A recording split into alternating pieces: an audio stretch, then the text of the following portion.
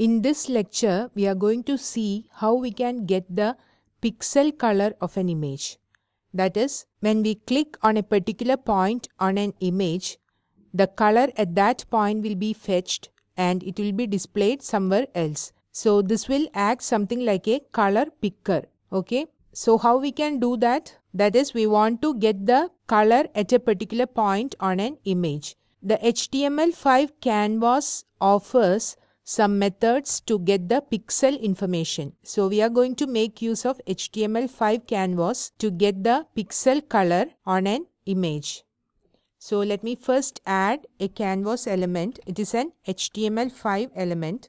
So canvas, let me add an ID as my canvas. Okay. And if the browser does not support HTML5 Canvas, it should be informed to the user. So we can display a message like your browser does not support HTML5 Canvas. It is a good programming practice. That is, if the browser does not support that particular feature, it should be displayed to the user. Okay. Next, I am going to add a div element where we will display the color of the particular point. Okay. So let me specify the div ID as display and let me add the height and width for this div element. So style width, let the width be 200 px and the height be 100 px. So what we are going to do, when we get the color of a particular point, we will display this div element in that particular color so that it will be more clear to see. Now what we need to do, we need to add the image to this canvas element. So how we can do that? Let me access the canvas first. So I'm going to access it using its ID, that is using ID selector, my canvas. What this will return actually, this will return a jQuery object. But I want it as a DOM element because I'm going to use some methods. So I don't need this canvas as a jQuery object. Instead, I need it as a raw DOM element itself. So what should I do? I need to use the get method and pass the index. As it is the first element, the index will be 0. This is because that I want to get it as a DOM element. Next, we need to get the context for this canvas because all the methods and properties related to canvas are offered by context. So let me get the context where context equals canvas dot get context and I need to specify 2D because I am expecting a 2D context. Okay. Next, what I should do, I should add the image to this canvas. So how I can do that? Let me first create an image object where image equals new image and let me specify the source for this image, that is where this image actually lies. As this flower.jpg and this pixelcolor.html lie in the same folder, I just have to specify the name of the file. Its name is actually flower3.jpg. Then once the image is ready, so $image.load, that is once the image is ready, I need to add it to the canvas element. So function within curly braces, I need to write the code, and to add an image to the context, I need to use the draw image method. So it is draw image and I need to pass the image and also specify the location. So let it be at 0, 0. So now what will happen? This image will be added to this canvas element. So let us see whether it is working or not. Refresh. See, the image is added. Next, what we need to do, when we click somewhere on the image, we need to get the pixel color at that particular point. So we can write our code on the click event. So when we click somewhere on the canvas, now the image is added to the canvas element. So dot click, we need to write the code. So here what should we do? We need to write function and we have to write the code within this. Now, how we can get the mouse coordinates, that is x and y values for the clicked point? In fact, it will be returned by page x and page y of the corresponding event actually. So what we can do is we can pass the event and get the event.pageX and event.pagey. So let me first try to display it event.pageX and also event.pagey. This is just to show you the values. Event.pagey. Refresh. Let me click here. That is at the very starting point. See, it is showing 11, 11. Actually, it should be some 2 or 3 because we are clicking at the very first point. But it is showing something like this. Why is it happening so? As you see here, there is a small gap between the page and the canvas element. See, there is a small gap. That is why we are seeing some different value. So what should we do is, we should either display this one at this point. How we can display that? If we style the canvas, that is, let me add the style tag to add some CSS. And if I specify canvas and position as absolute and the top as 0 and left as 0. Now what will happen? Let me show you. Refresh. See, the image is displayed like this. That is, there is no gap at this point. And now if I click at this point, see, it is displaying 3 and 4. Okay. Naturally, there will be a gap between the parent element, that is body in this case, and the child elements when it is positioned. So either you have to position like this, or you have to subtract this gap we already had from this point. I think this is looking a bit odd. So what we can do is we can remove this, and here we can get the top and left position of the canvas actually. So let me remove this and let me specify a variable where canvas gap, and let me get the offset, that is the left and top positions for our canvas element. So $canvas.offset. This will return the left and top positions. Now what we can do, we can get the clicked value. Let me specify it as x. Actual x will be the x coordinate of the clicked value. How we can get it? I'm going to use math.floor to round it, and we need to specify event.pageX minus, we need to subtract the canvas gap dot left.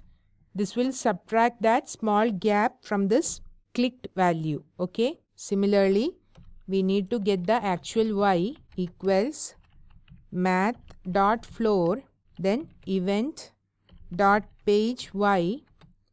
minus canvas gap dot top.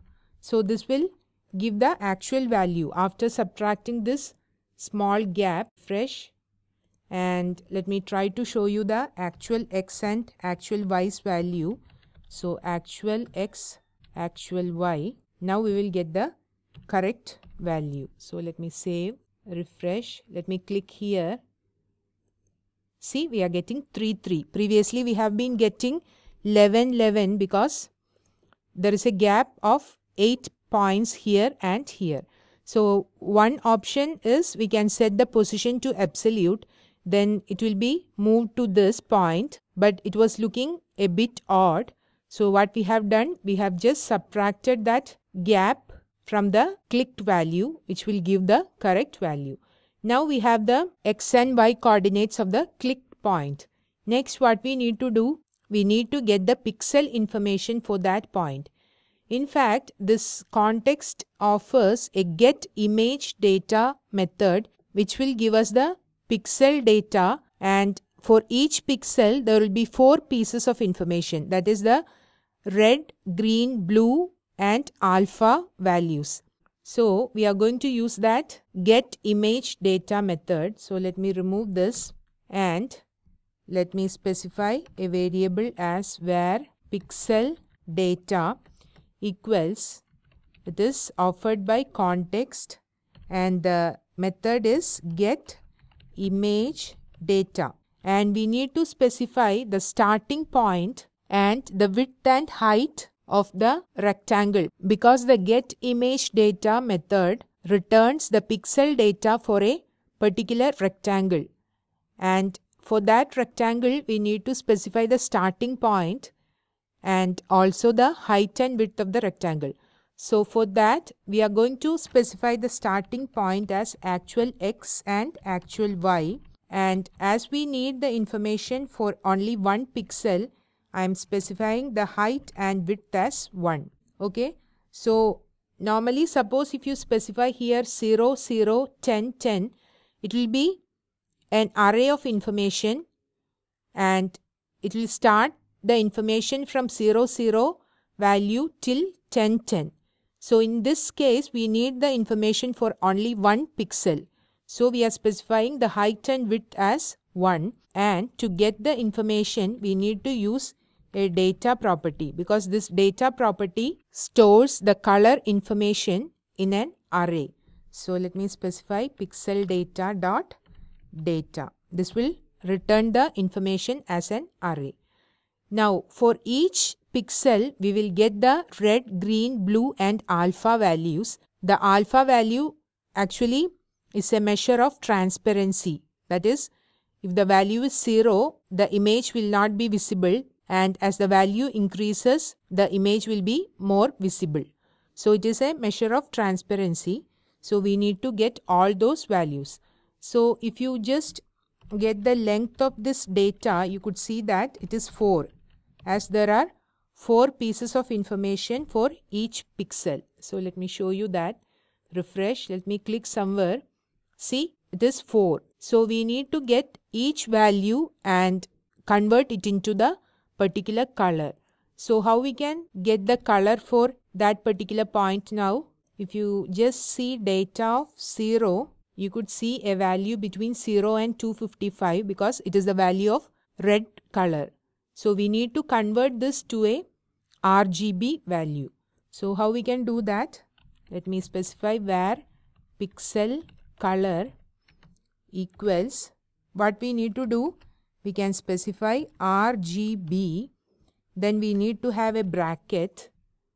Okay, then we should specify data of 0. This is the red's value. Then we need to put a comma actually after this red value. That is, when we represent the color as RGB, it will be like RGB opening bracket, then red colors value, comma, green colors value, comma, blue colors value, comma, then the transparency value, and finally closing the bracket.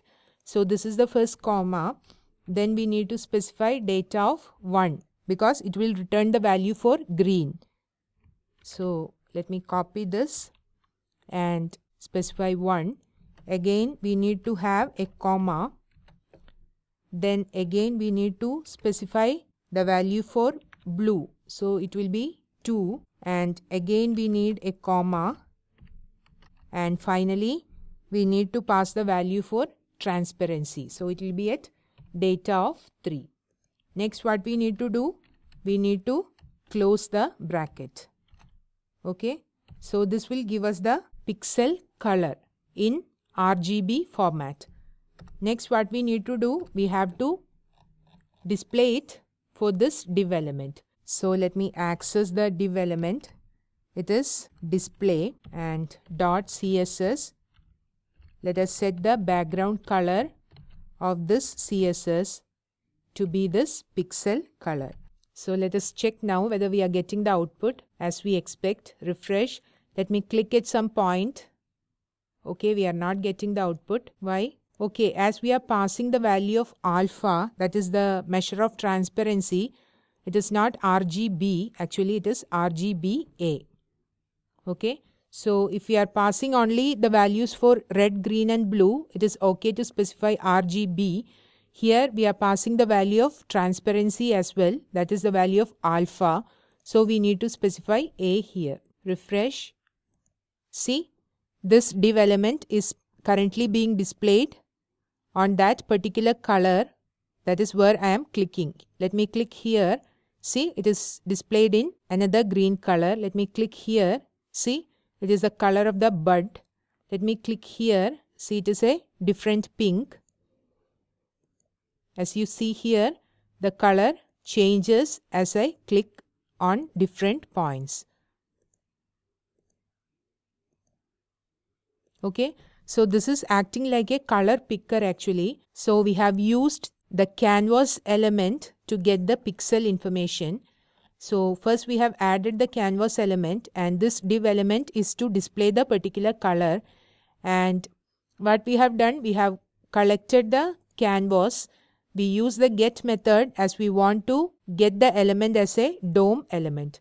Then we use the get context method to get the context, because this context is offering the methods and properties related to canvas. Then we added an image. We set the source property to the image object, and once the image is ready, that is why we have specified load here.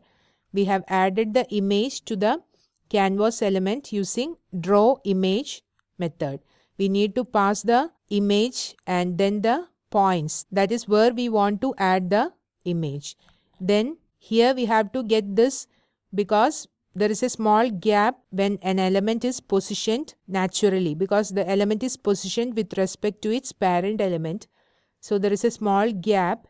We collected that value using the offset method, which will return the top and left values. Then we subtracted that value from the currently clicked point. So we get the actual x and y values. Then we use the getImageData method, which is offered by the canvas element. It gives the pixel information for a specified rectangle. So here, as we need it only for a particular point, we have specified 1 and 1 here. And this data is the property which returns the pixel data as an array. So as of now, this data is an array which contains the pixel information, that is the values for red, green, blue and alpha. Then we just concatenated the values in the required format, because we want the color in RGBA format. So the value should be actually displayed like this: RGBA, then the value of R, G, B and alpha. So to get the value in this format, we have used this plus operator to concatenate the values. The pixel color now contains the color in this format, and so we use the CSS to style our div element with this color. So we have implemented a color picker, like when we click at a particular point, the color of that particular pixel will be fetched and a div is displayed in that color. So you can create different versions for this color picker actually. This is the simple version.